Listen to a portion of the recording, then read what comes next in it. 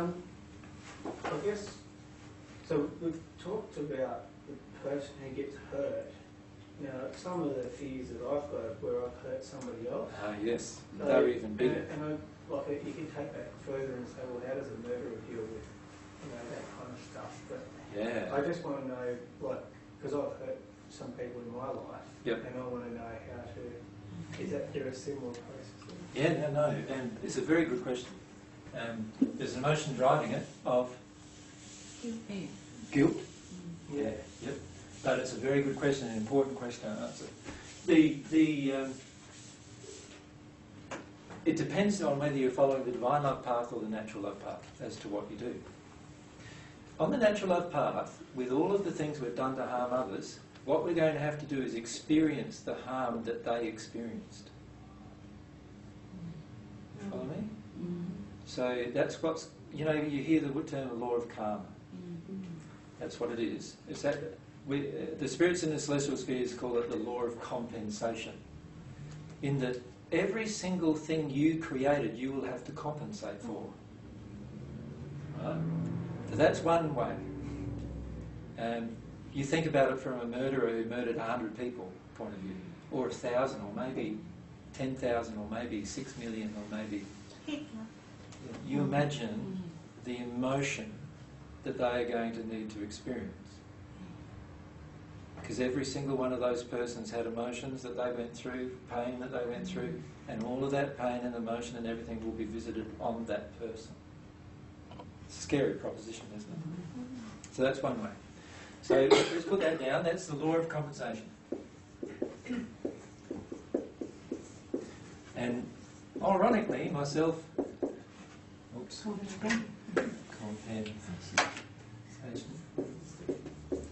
Myself and Zenko today had a discussion about this, didn't we?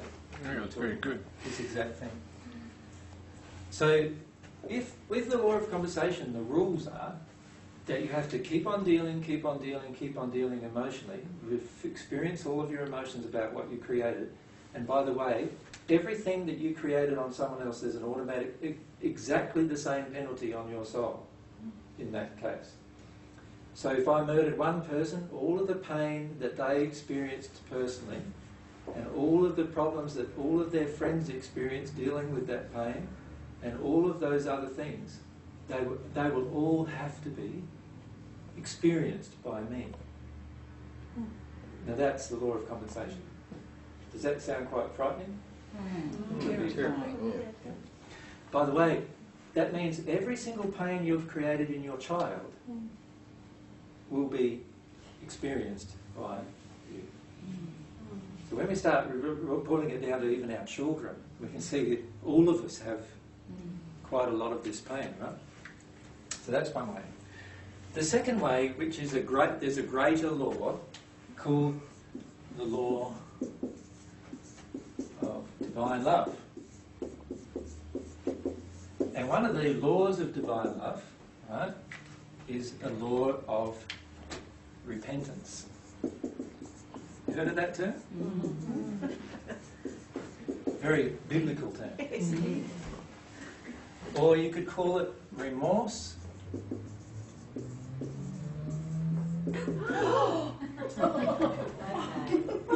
Who attracted that? Lights out at 10 o'clock. Oh, yeah. I wonder. Is there a master switch? Does that mean we can't override them? That means that when someone goes out that door, the alarm is going to go on. I told you we're here for the night. We could open the curtains and let some light in. I thought someone was kicking us out. How many of you are feeling tired now? Like, starting to feel a bit. I'll answer this one question, and I think we might sort of make it the end of it if that's convenient for everyone. Of course, I'm happy to go all night, but maybe not all night, actually. This might need a bit of sleep. And this is a very, very important topic, because one of the qualities of divine love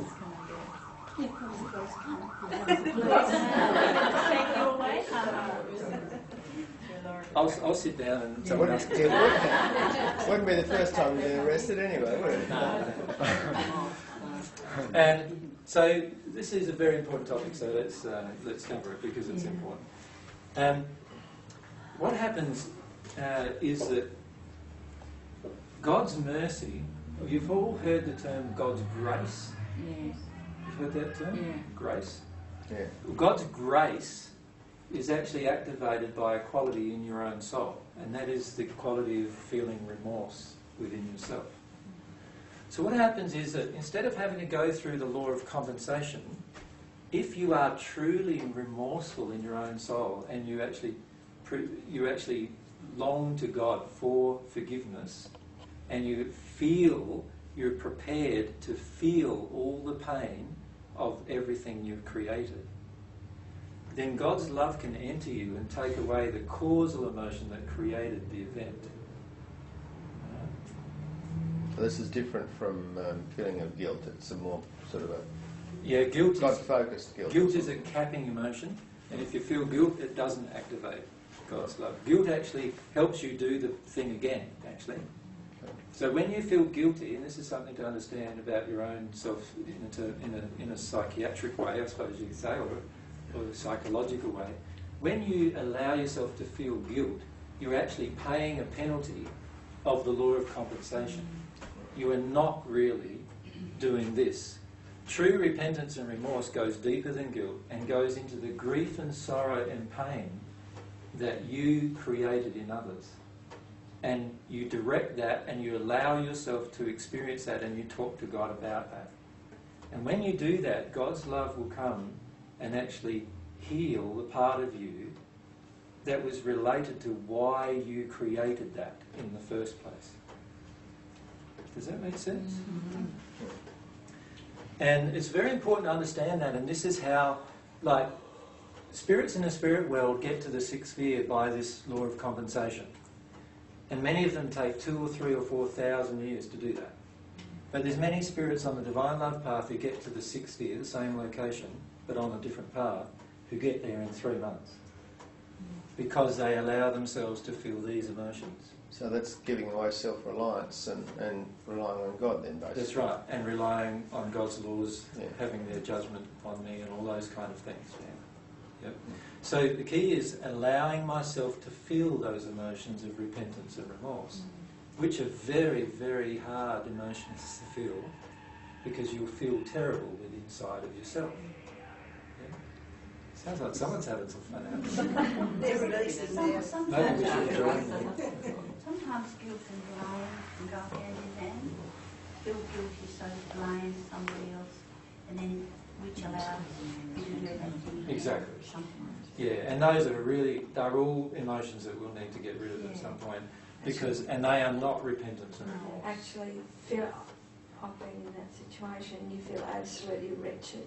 Yeah. Wretched. And you may do for days, Yeah, or even weeks. wretched for quite a while until I Yeah. worked through it all.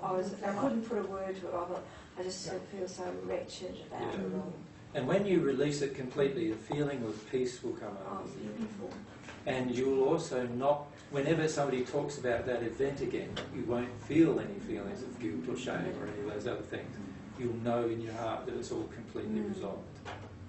Right? So that's living your truth, acknowledging that, which is your truth anyway, and then working through it and bringing on a new truth of healing within Yeah. yourself. Like when I went through this with my boys, I've got 2 sons, 24 and 22, and 24 and 22 now. But they were 11 and 13 when I went through this process. And what I did was I actually sat down with my 2 boys and talked to them about all of the damage that I had felt that I'd done to them. And I cried through that process. And then for about a month afterwards, I cried as well, just feeling really, really bad. And even now, my boys are now going through emotions that I created within them way back then. Right? They're still, like one's just going through a breakup of a relationship that I created in a way. Because of the emotion that caused him to get together with this girl was the emotion that I created in them when they were young. Right? So I've had to feel my part in that creation. And when you allow yourself to feel it and you direct the feelings of sorrow towards God, what will happen is God's love will enter you and remove from you the cause as to why you created that. Wow. Right? And that's a very powerful process. Once the cause is removed from you, you'll feel totally different. And you'll feel so totally different that you will no longer even be bothered by those situations again. You will actually, and it won't be because you're ignoring them, you'll be fully connected to them. Right? So I can stand in front of you and say, I did this damage to my son. Oh, how beautiful. Right? And I can say that after having dealt with all the emotion of that as well. Right? So it's about dealing with all the emotion of that and feeling repentant and sorrow and remorse, both to my sons, but also to God, who was the creator of my boys. Right? They're my brothers. My boys are my brothers. And God created them. We are all God's children, so therefore they are God's sons. And I was entrusted with them, and I broke that trust. Right? So I've directed a lot of that remorse towards God as well. And as a result of that, the divine love can enter you and actually connects to the reasons why you feel